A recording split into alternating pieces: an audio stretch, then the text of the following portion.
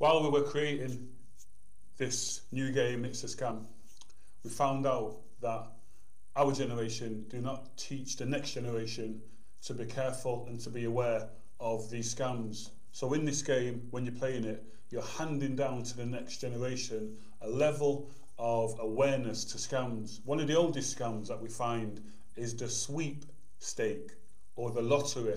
You've won a prize, and you have to pay the upfront fees in order to receive that prize or to receive that financial huge prize fund.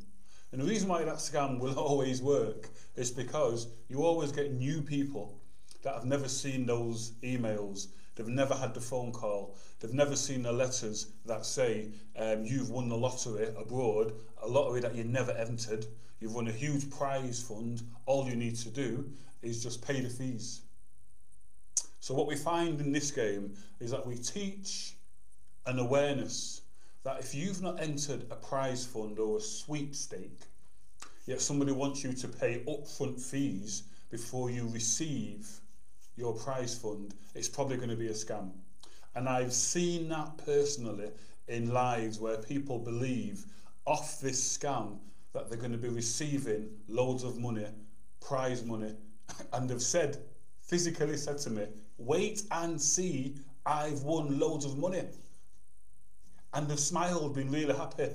And when I've spoken to them and their hearts have begun to sink, it's sad because they've spent money, upfront fees, to have access to a sweepstake or a lottery that they're never going to get.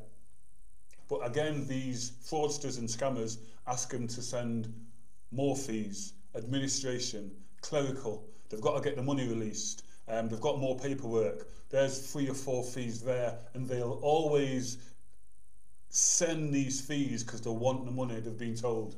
So we need to teach through It's a Scam the next generation and wipe out these scams that are all the same, but they just have different clothes on.